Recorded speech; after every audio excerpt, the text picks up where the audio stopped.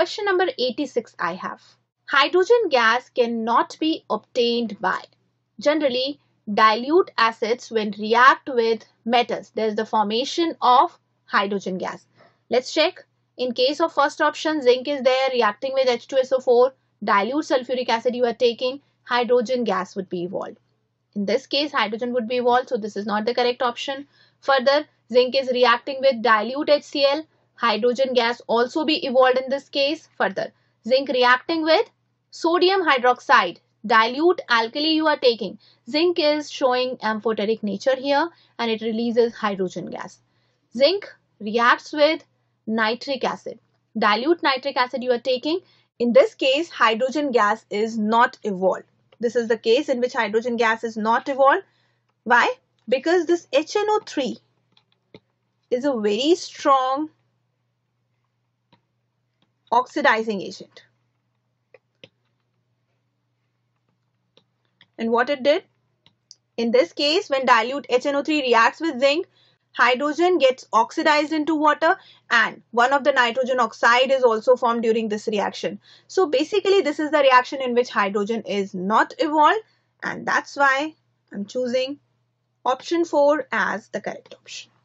Now after this, question number 87 I have. The gas which is used in home signal is, the gas that's used in home signal is phosphine gas. Phosphine gas is pH3. That's given here in option 4 and I'll choose it here. Basically, the spontaneous combustion of phosphine gas is used as home signal. That's why I'll write here option 4 as the correct one.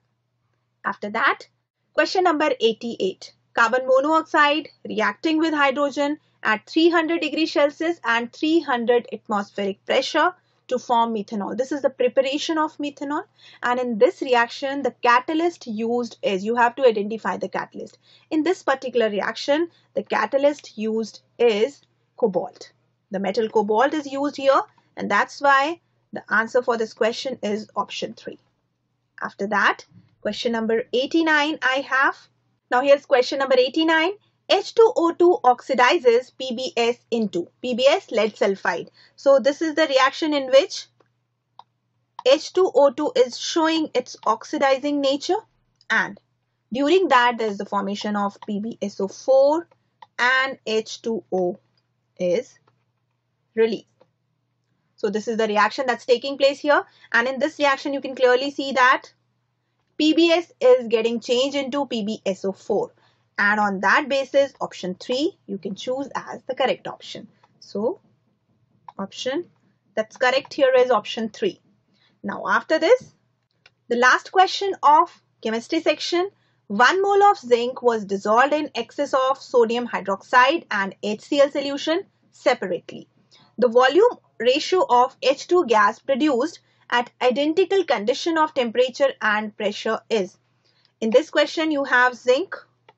That's 1 mole you are taking. This was dissolved in excess of NaOH, and similarly it is dissolved in excess of HCl also. 1 mole you are taking here also. This is in excess.